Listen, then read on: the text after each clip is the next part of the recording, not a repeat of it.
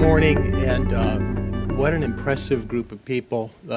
It's in the work that a lot of us here in Washington do on a daily, weekly, whatever basis. We forget how our work actually touches everybody. We hope nationally to see this group of qualified people from all over the country is quite impressive. And thank you for participating. It's a really, I can't tell you enough how impressed I am by this group and for your participation. Thanks also to the Caroline and the Mall Trust for taking this on. It's something that really needs to happen.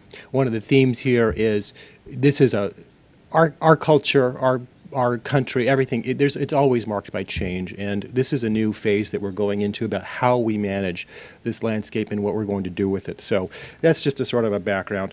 Just very quickly, I am the secretary of the Commission of Fine Arts, which is a 101-year-old body established about halfway through the history of the mall. It is a body of 7 presidential appointed experts in the arts who consider the designs of all public projects in the District of Columbia, among other things, but basically dedicated to the quality of national symbols. It comes out of a sort of a political idea 100 years ago of progressivism and the idea of having experts that can make these recommendations. But we've been working at it for 101 years. I'd like to recognize Diana Balmori, who's in our audience, who sits on the commission.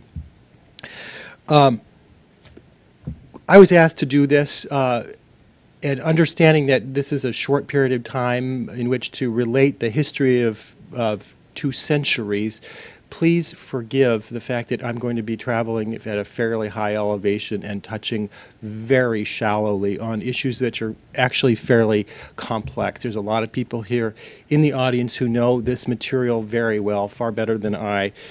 So I'm going to try. I hope this is helpful to you. There's a range of backgrounds here, but I think it's important to understand a little bit about how this landscape has evolved. I'm not going to be focusing on you're going to be getting into a lot of issues about the mall plan itself and the sites. So I'm just going to be trying to give you the background.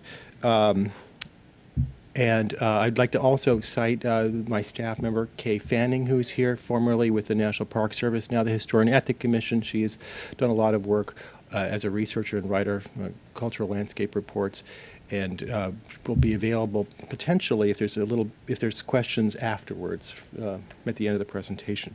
So to begin, I'd like to just emphasize that this really has evolved. It always was conceived, the National Mall, as a symbolic landscape. It's already turned off because I've talked too much. Which one? Left and right, okay. Always from the beginning. It has evolved from in various ways. It was conceived of by L'Enfant, but over many centuries in various movements has changed in use and image: pastoral, gardenesque, industrial, iconographic, recreational, a place for political expression, a place for commemoration. It's important to remember that this is a highly constructed landscape, much of it actually built on reclaimed land from what we now refer to as wetlands. Often in the past would have been referred to as a swamp. It's been an extremely malleable landscape. It's one that has changed. Its borders change. This is another issue that we'll be talking about. What is the mall? I'm not going to get into the nomenclature, but it's obviously something that's subject to change as recently as about 3 weeks ago. What is in or outside the mall? The uses on the mall have changed considerably over time, and they're informed by our own culture and technology. For example, telecommunication and the advent of radio, television, the automobile and mass transportation. These have all changed enormously the use of the mall in the 20th century, and in the 21st century we'll be looking at a whole new set of changes, particularly with IT, the internet, possibly with new consciousness of ecology. Fundamentally, though, we're talking about the mall is a very, very big idea for this country. And I'm not here to define exactly what that idea is, but I think that you can bring that to yourself. You can provide it for yourselves. But because it's such a big and sometimes abstract idea, the devil is often in the details. And so one of the things that we'll be seeing is it's the reconciliation of the idea with the physical reality, the tension between competition for uses against that big idea. Again, to turn really, this is what we sort of consider our branding shot for the commission. Notice that the starring role is often the Washington Monument, and that's something that'll be recurring. It's a symbolic landscape. It seems timeless. It seems almost magical. You see it in an image like this, and it resonates and seems to exist almost outside of history. But the fact is that it's constantly changing. The mall as we know it did not exist as recently as 1979 in terms of basically how we think of these pieces. So it's constantly changing, and now I'm going to go all the way back to the very beginning and talk about the origins. Obviously, the National Capital established in 1790, immediately there was a concern about creating a capital city with these political aspirations that were based in classical antiquity. Washington, obviously, being a landowner across the river, knew about this location. They identified this area at the confluence of the two branches of the Potomac River, a particular little creek called Goose Creek, emptying out into a little broad plain against a sort of a headland at the east and a rise to the north. I'm going to just show you here if you can see. This is the Potomac. This is Goose Creek. A kind of a rise here, and then a headland over here. Goose Creek was promptly renamed the Tiber Creek for obvious reasons. This is actually Jefferson's own sketch, talking about what he might have imagined. We were just a little bit of an array here. This is actually the White House. The Capitol is actually today over here. The White House somewhere over here. And you can see this sort of modest little idea. We were joking earlier that it really just looks like a plan for an orchard with a couple of trees. The scale's a little bit deceiving, but Jefferson himself was very interested in this. And then, of course, Washington had hired L'Enfant to do a survey, who quickly came up with some very interesting ideas about applying a wonderful idea. And everybody knows the story of the L'Enfant plan, but just in the very briefest words, a commemorative structure to the city itself, marrying the topography with points of civic interest. This is rotated 45 degrees, so of course south is this way, north this way. The topographic bowl described, Tiber, Goose or Tiber Creek. The idea for the Capitol here, if I can see that correctly, right here at this little bluff overlooking this great space, a rise in the elevation here for the Great Cross Axis, which was defined eventually by the White House here. You can see that what the mall would become is, a lot of it, is actually estuary. This is the map of dotted lines. Eventually, it all had to be drawn up and made possible. And again, I wanted to show, this is a slightly later map called the Dermott Plan, but it really shows the extent. This is basically done for the sale of lots later on, but you can see the extent of all this water. Capitol being just off the map, White House, President's Park here. This is actually our nascent mall landscape. Ellicott actually did a survey of the 10-mile square. Of course, again, part of the genius of the plan, this is again rotated 45 degrees. The legislation called for a 10-mile square near the confluence of these rivers, and what was so great about this plan is that by turning it sideways, they sort of centered it on this sort of flat plain here, surrounded by these. This is actually geologically the fall line of the East Coast, where the Piedmont gives way to the coastal plain. So you have the confluence rivers. We have a navigable river coming up from the ocean, the Chesapeake Bay, all the way up. The Anacostia is quite navigable up to Bladensburg and over to Georgetown.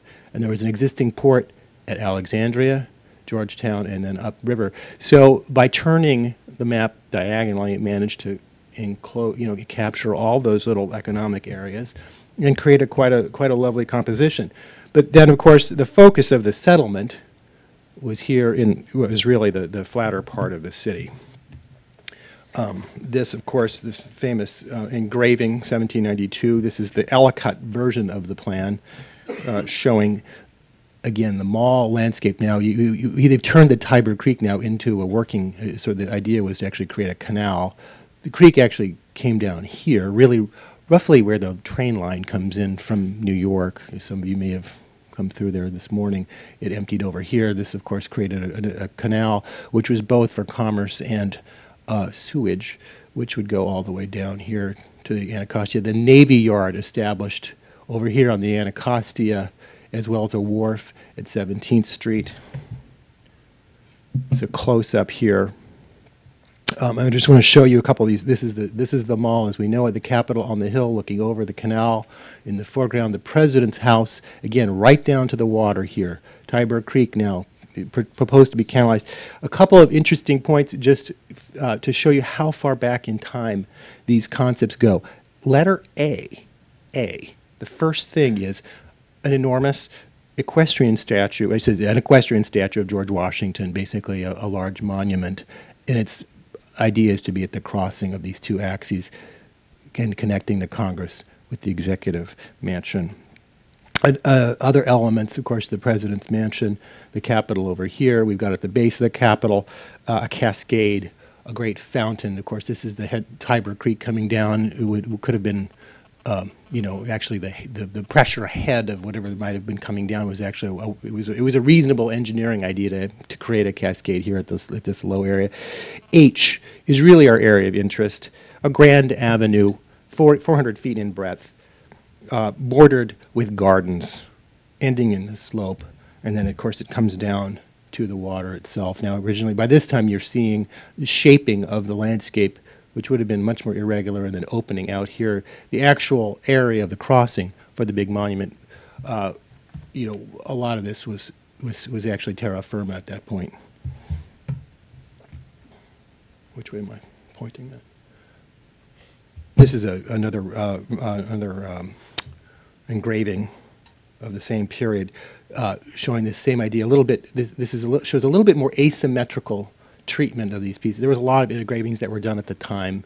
Such a big enterprise, this new city, and a lot of interest here and abroad. This actually takes Ellicott's plan, which is a slight simplification of the L'Enfant plan, and created this whole space. There was ideas that there would be foreign embassies and places.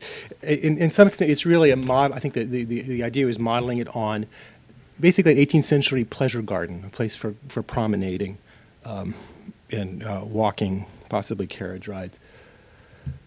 The early 19th century, and actually into the mid 19th century, is kind of a period of latency for what happens on the mall. It is actually given over to a lot of agricultural and other garden-esque uses. This is a view, perhaps a little bit optimistic, from Georgetown. This is, you can see, if you know the topography, this is basically Georgetown. This is Observatory Hill, Mason's Island, Analostan Island, also Teddy Roosevelt Island, coming across. These are the Anacostia Hills, the city, and the city. I don't think anybody sort of perceives that we have such large hills here, but I think that was. But it gives you some idea of the character of the area. This now is from the 1830s across from those Anacostia Hills, looking back at the city. Again, somewhat exaggerating perhaps the elevation, but the Capitol on that bluff, the White House on that rise. Of course, it's really only probably, somebody might know this, is it about 30 feet above sea level? 20? This is much higher. This is the Navy Yard there on the Anacostia, deep water for shipbuilding. You can see the big structure for shipbuilding. And of course then the other working waterfront along the channel. This, the Capitol from the northeast. Again, Tiber Creek would be on your right, basically where, and somewhere down in here, Union Station. Again, a little topographic thing is that all Union Station, the whole rail line, was elevated some 35 feet eventually. It's 100 years later. So there's an immense manipulation of the landscape here. The Capitol itself at the base of Pennsylvania Avenue. This is Bulfinch's dome. This is from 1832. You can see that it was a very green city. I think it was also a very muddy city. I think that Pennsylvania Avenue was paved in wood. A lot of the modern amenities of the city didn't come in until much later in the 19th century. But you can see that its character as very green was always there. Now, how much of that was for lack of development? I don't know. It's a question for historians. The truth is that there was an enormous amount of speculation and then a lack of development, a lot of it clustering around closer to the White House. And then, of course, Capitol Hill. This is a view of the White House itself. The Potomac estuary, Tiber Creek, really close there in the foreground, literally just a few hundred yards away. So you can see how different that is from current conditions. The most important thing, to return back to that monument, in 1836, I believe, there was a national competition for the monument. Remember, capital letter A on the L'Enfant plan. This was Robert Mills, who was the most prominent architect who'd come here in the 30s and did some of our most important mid-19th century buildings. This was an enormous obelisk, again, drawing on precedents which go far, far back in Western history. This becomes perhaps the most significant and powerful idea for the mall that will take hold over another century or more. But the creation of this. And of course, as everybody knows, it was begun in the 1840s and not completed due to all sorts of strife internally, political infighting, eventually the Civil War. It was left as a stump for some 40 years.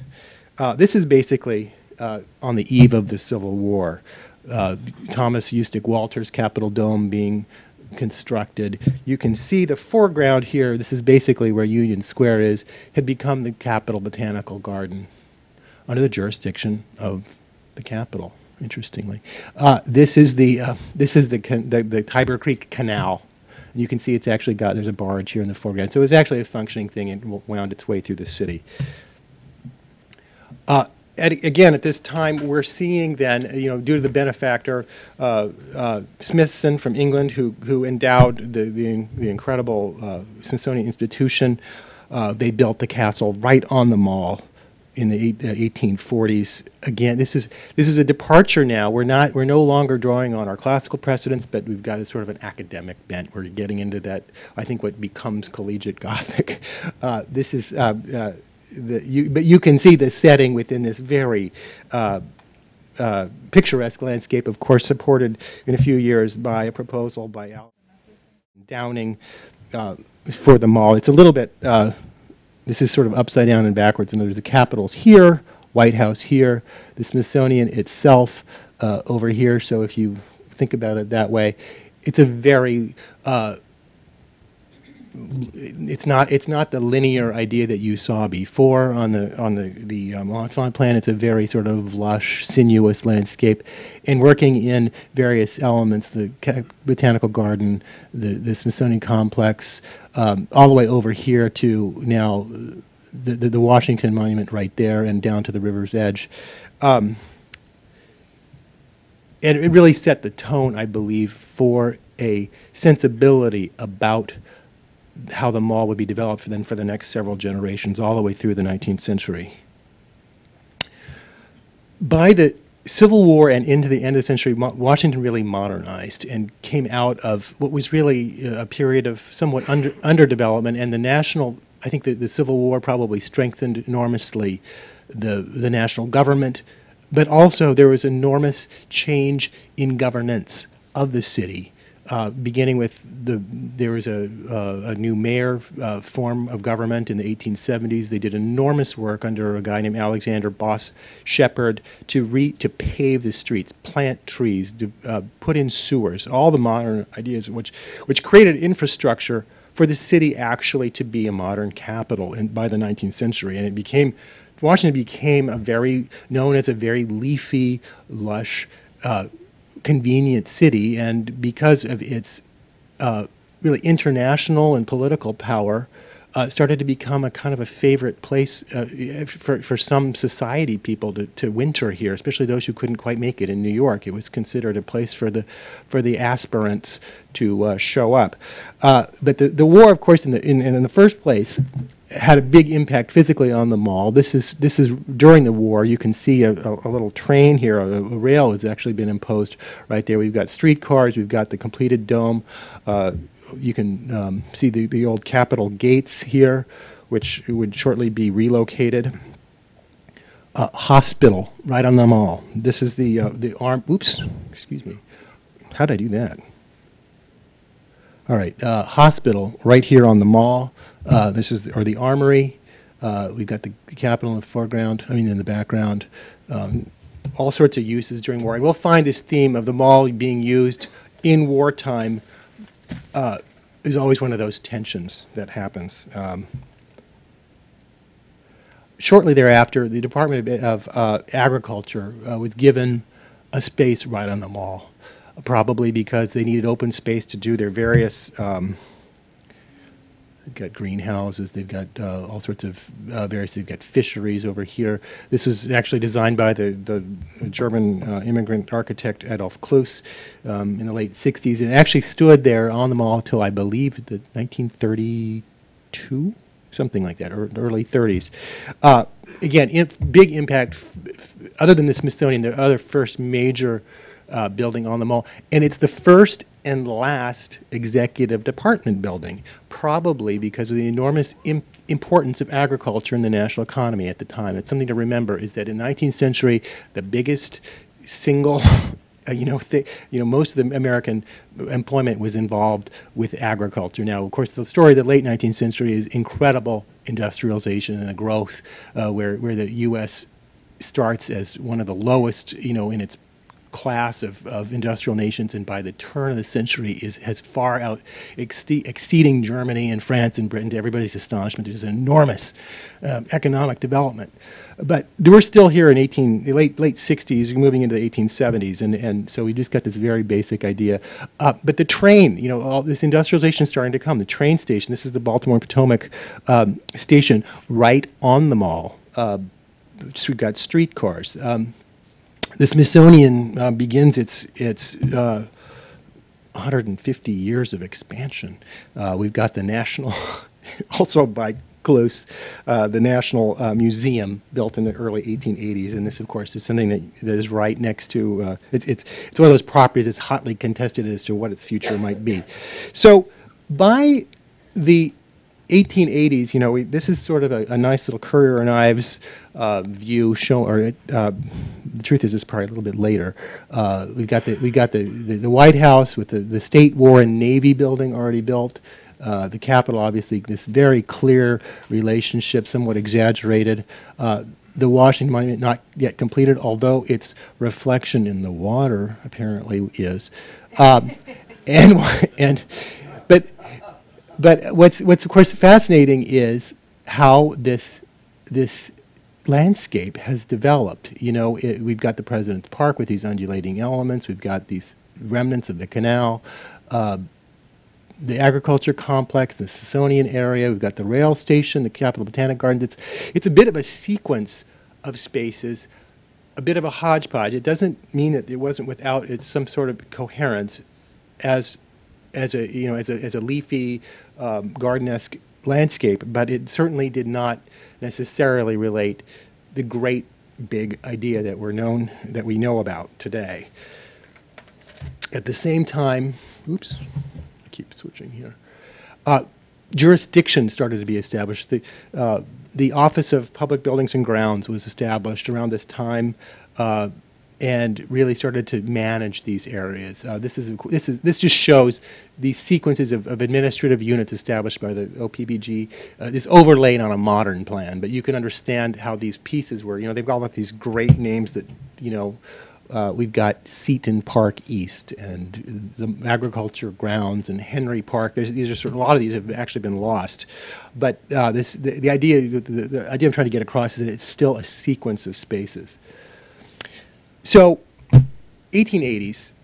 Back to our theme of the star of the show. The Washington Monument, really, its completion in 1885 was an enormous change, and I think as Kirk Savage has written in his last book, it really set the stage for a new level of scale and abstraction and symbolism that had never been realized before. And by creating this 555-foot obelisk in the middle of the city, which can be seen, by the way, from miles and the heights of Georgetown, you can see it from Petworth. I mean, it's really an amazing structure, and it really becomes this element which starts to organize the symbolic arrangement of the city.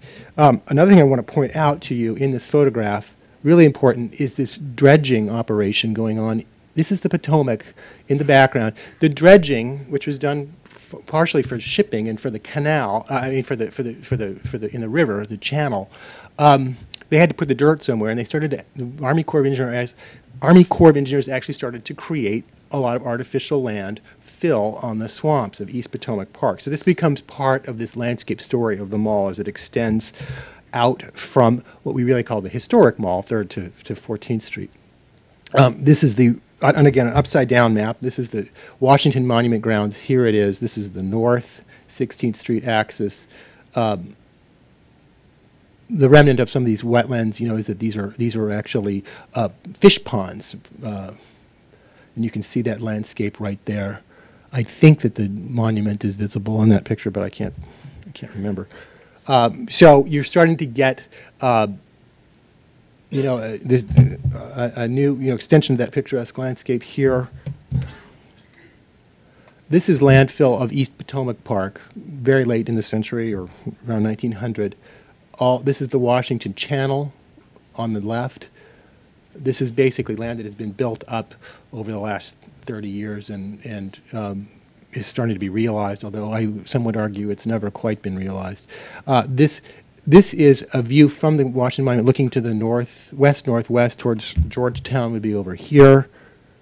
You can see the Kennedy Center right there, can't you? This is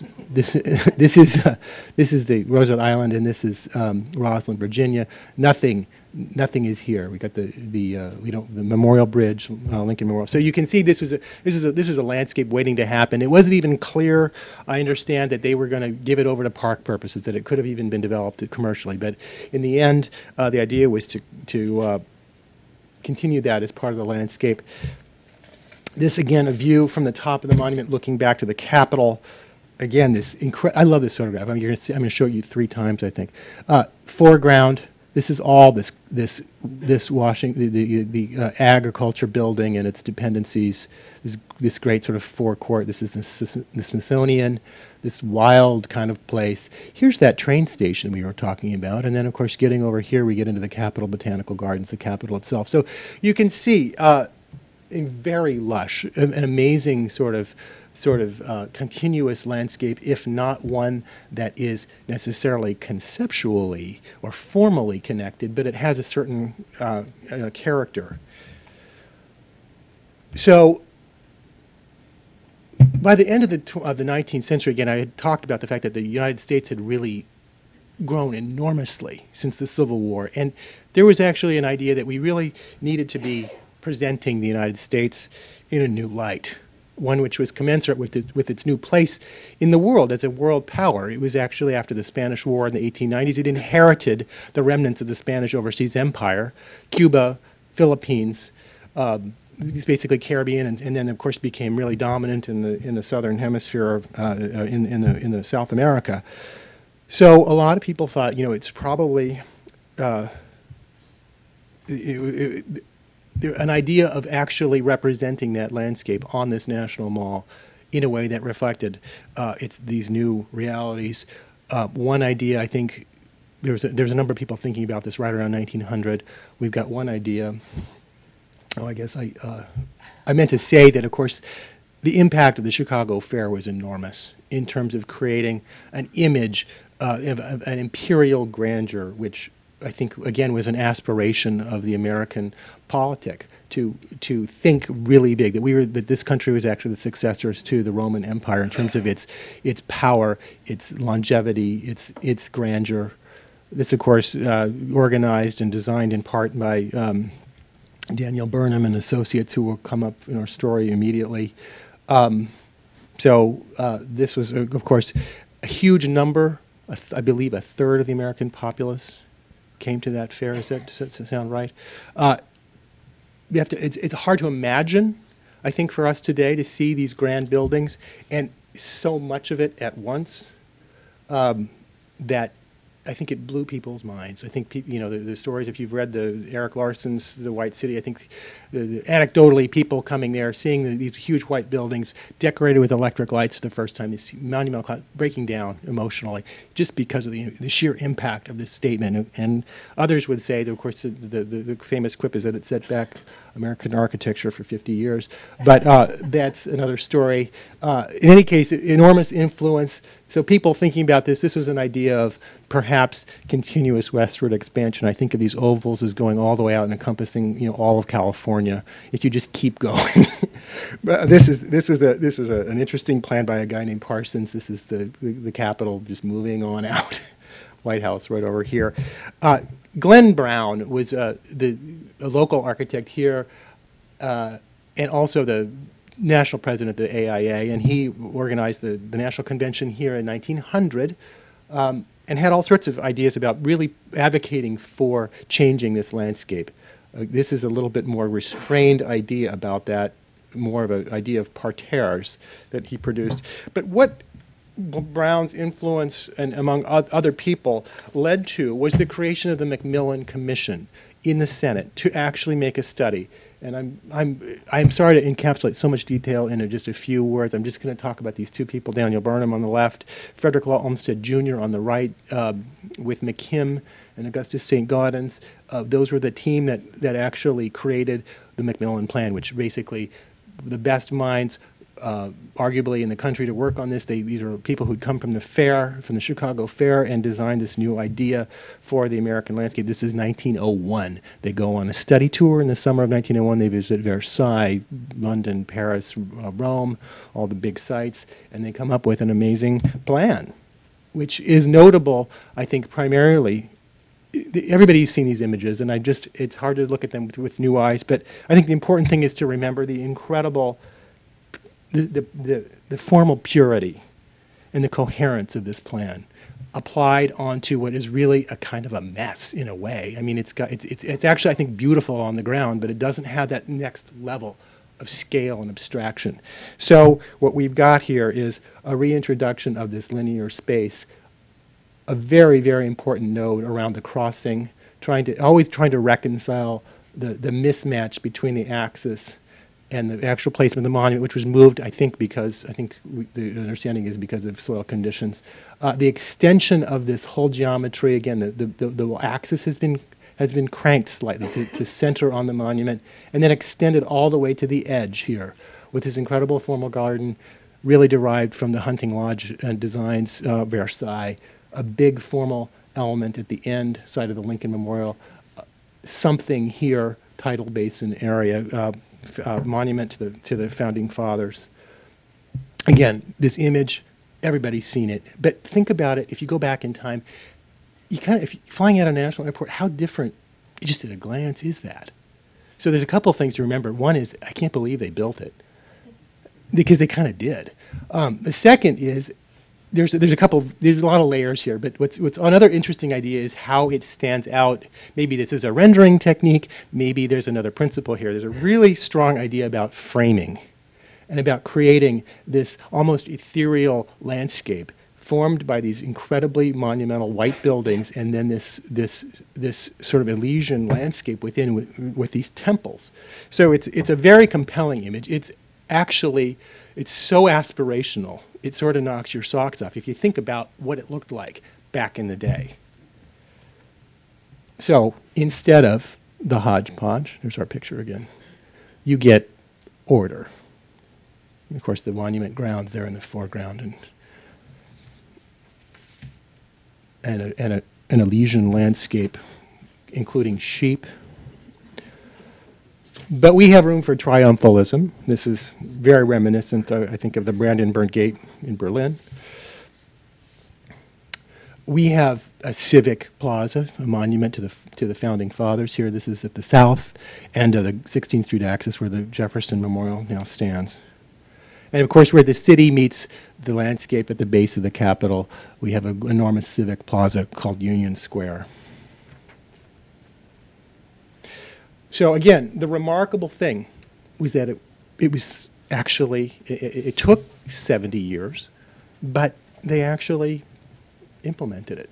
The first 30 years were actually really important. By 1910, you can see that it's already beginning. The National Museum is designed along these classical lines. This is our old agriculture building, but the new agriculture building with its wings, big argument over that. They actually made them tear it down and move it back. This sets this new line for that 400, what is now a 445-foot right away across the middle. The new Freer Gallery, the castle, still visible. But you can see this slowly. This thing is being transformed from the edges to the inside.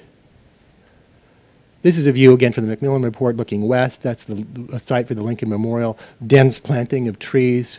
You'll see that idea taken up again. That's and with the island behind. This is the Lincoln Memorial under construction. Again, the Lincoln Memorial, it's a huge story all by itself and worthy of many books. But I guess the important thing is to remember this was reclaimed land on swampland, and the whole idea of this temple is that it's on a mound.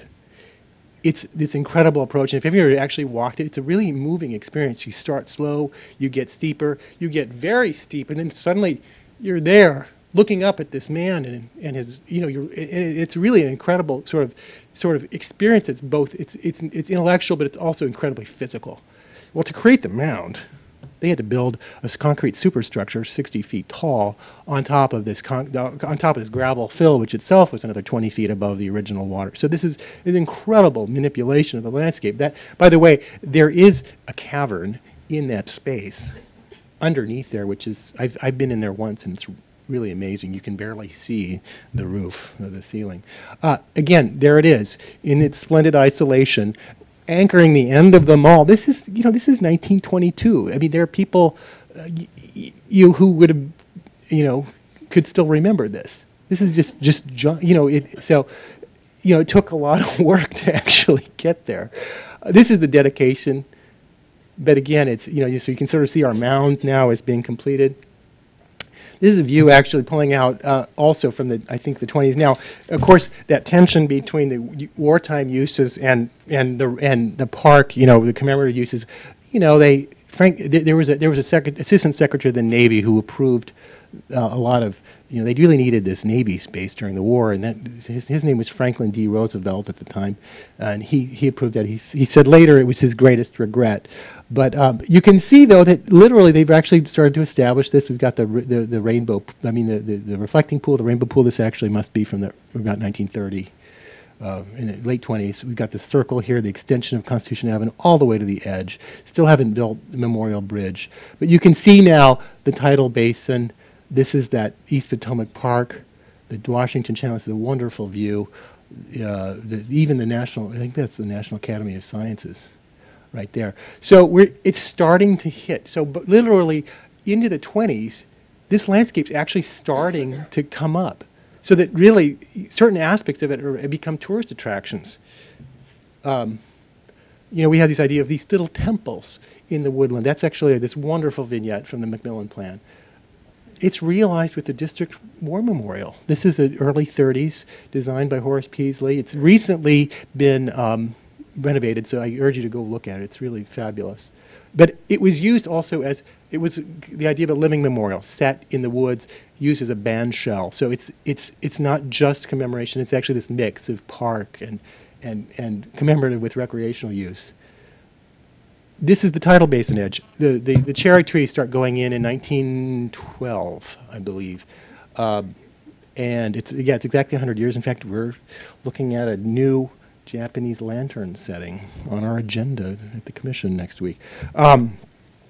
but it becomes a tourist attraction already, and you're starting to see this great development. Washington Monument Grounds here, the fish ponds given over possibly to these fountain jumping flappers in the 20s. Olmsted Jr. does this incredible. Again, the Washington Monument Grounds are they're interesting because you've got the formal power of the obelisk, this enormous, colossal obelisk, and it's not quite on center in either direction. It's always this design question. The Macmillan plan, of course, created these series of terraces and parterres. This is Olmsted's idea of creating something a little bit softer. Two great arcs. This is the 16th Street axis. This is the now cranked by about 1 degree axis from the Capitol. Two enormous ovals. And of course, it's interesting that this does hold, but isn't actually implemented as such, unlike another part of it. This is now getting into the 30s, towards the end of the 30s. You can see now the Jefferson Memorial. This is actually Pope's scheme. It's another one of these, on a larger scale, it's another temple on a floating pavilion in the middle of the tidal basin. But you can see he was actually anticipating that plan by Olmsted Jr. for the space. And of course, the dense planting, there's our war memorial. And of course, in the end, there's something here. Do I just click the bottom? This is, of course, the scheme by John Russell Pope this was enormously contentious, a really long story, which I don't want to get into. But in the end, frankly, President Roosevelt pushed this through. The classical temple based on the Pantheon and of course the UVA Rotunda was against objections from many quarters, but this was built, and there you can see it. There's a little bit of a quality of a stage set here, which remains today in that you have these elements and entourage, cherry trees, and then you don't have to go too far until you start to hit all that brown stuff that's in the back of the Macmillan plan. So here we are, looking west from the we're sort of above the Capitol, looking west. You can see Memorial Bridge and all that has been put in, but the actual implementation of that mall vision, those ordered rows of trees, again, it just doesn't happen until the mid-1930s. Now, the vision established for that precise treatment in 1901. So this is still the 30s. We've got a power plant in the middle of the mall. We've got all these, these temporary buildings. At least they've cleared the apartment buildings and stuff that had been put in on what this was called Maine and Missouri Avenues. And this is exactly the time when the jurisdiction of Union Square was actually transferred away from the Capitol and back over to what is now the Park Service. We've got the National Museum here, the Smithsonian Complex, Agriculture Building. I see that we no longer have the old ag. Is that correct? Anyway, it's roughly the early 30s. Looking the other, I'm sorry, that is the same direction, but you can see that all that stuff in the foreground. It's still that hodgepodge, but wild, random landscape. There's our power plant. Again, we got a lot of uses here. We got recreation in the foreground. We got industry in the middle ground. We've got, federal buildings on the right. So to go back, at the other end of the mall, this is again that image of Union Square, trying to reconcile the Olmsted Senior plan for the Capitol with the sort of the power of that mall coming out of the base of the Capitol Hill. This is Olmsted Jr.'s plan, which eventually worked itself around to be this kind of kidney-shaped element. We've got the Peace Monument. We've got the Garfield Memorial. This is the Capitol itself coming way down. This element. This is this wonderful statue grouping. The Grant Memorial by Henry Merwin Schrady. Hard to say. Completed around, I think, 1922. It's an amazing thing. This created a sort of, I think, a sort of island setting for it. It's very long. It's 3 groups. It's actually very moving and definitely worth anybody's time to go look. This is right before. You can see the statue, the grouping of the Grant Memorial in the foreground, and then, of course, after trying to really reconcile all sorts of things, the misalignment of the axis, the landscape, the change of the landscape, the terracing of the Capitol. But this is a fairly compelling thing, and the Olmsted Junior landscape was implemented and was in place there for several decades. There's the Schrady. It's hard to make out of this, but you've got Grant in the center, and then these two elements on either side. There's a lot of little elements in this part of the mall that had to be brought together. The Meade Memorial here on the left is, of course, from the 20s, and we've got all sorts of things. This is actually a remnant tree a picture taken by Kay. This is a rare species of Zelkova, which I think exists today, but there are these remnants from the botanical garden landscape, which are still in this part of the city. Well, by the mid-30s, between 34 and 36, I believe, was the regrading and the implementation of those tree panels. This is right in front of the Smithsonian. You can see the cars, but they're starting to rework this whole landscape. There you can see it really underway. This is the last. This stuff is still there, but coming down in 36. This is the last tempo on this end of the mall, which actually stays until the 71, but these all come out. So you're starting to get, you can see it's ordered in position. That Macmillan idea, again, this is 1936 or 5. You know, this is now a 35-year-old idea. We see the Civilian Conservation Corps working in the foreground.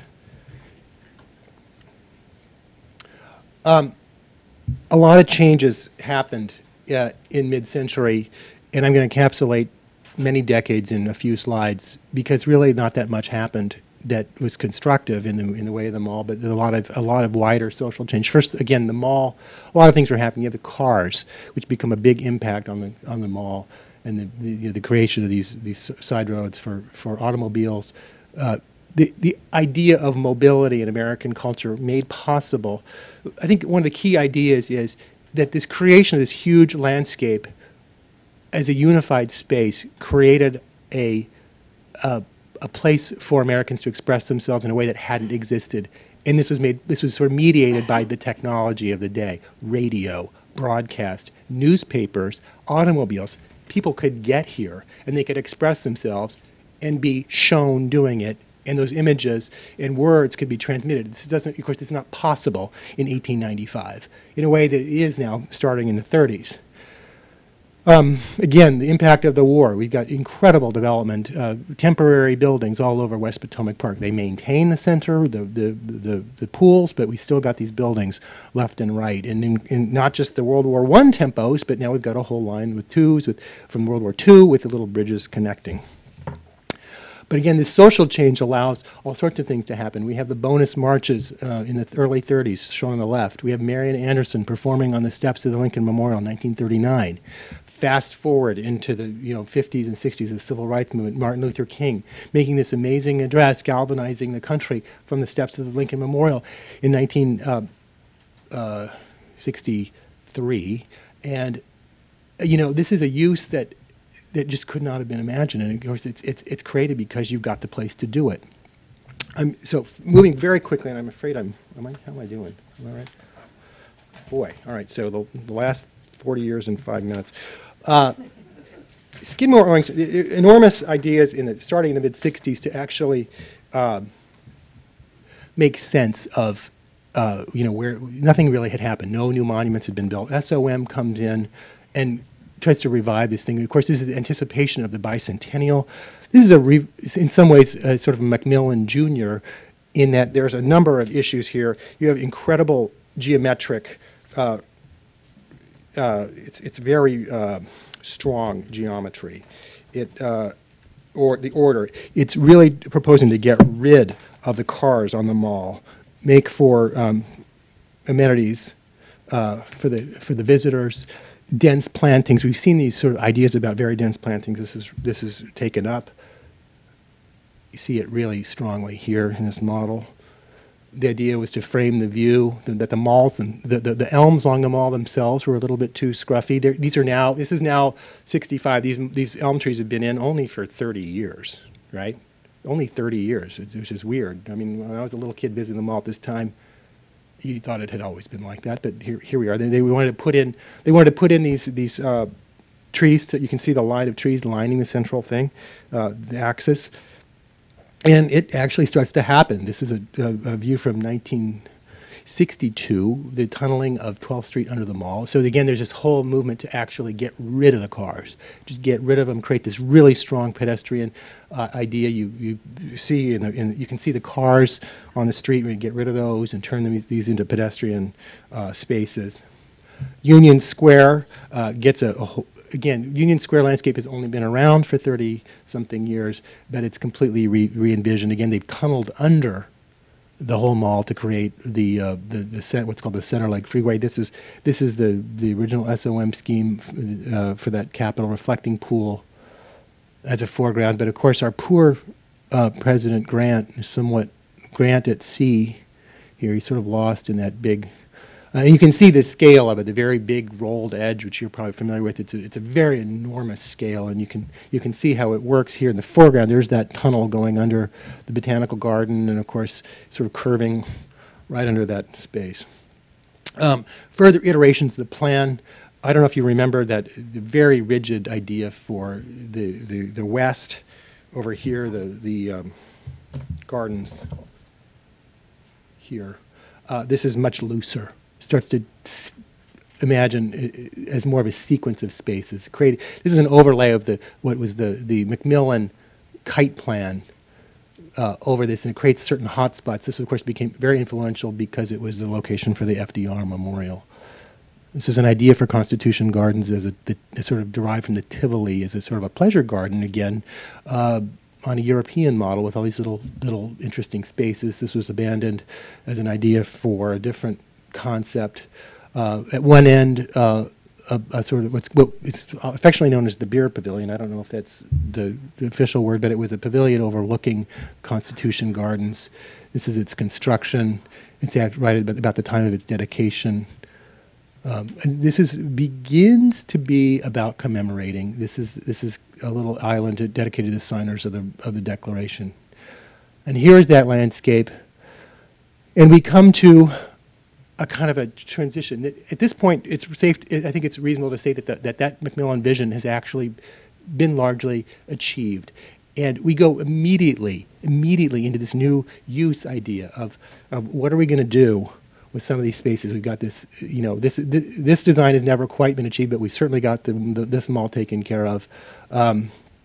This is now all the tempos finally removed. And you've got, I think in the eyes of some, a blank canvas for other uses. Immediately, the Vietnam Veterans Memorial is designed and placed there.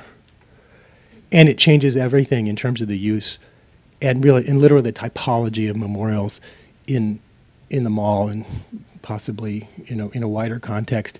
It is revolutionary in that it is a horizontal memorial. It establishes a new vocabulary.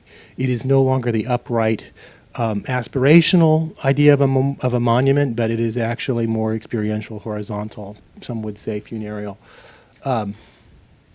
There it is, people walking along. It just establishes this vocabulary, the wall, the inscriptions. Eventually, connection to the wider landscape. Eventually, sculpture gets added. This becomes sort of a formula.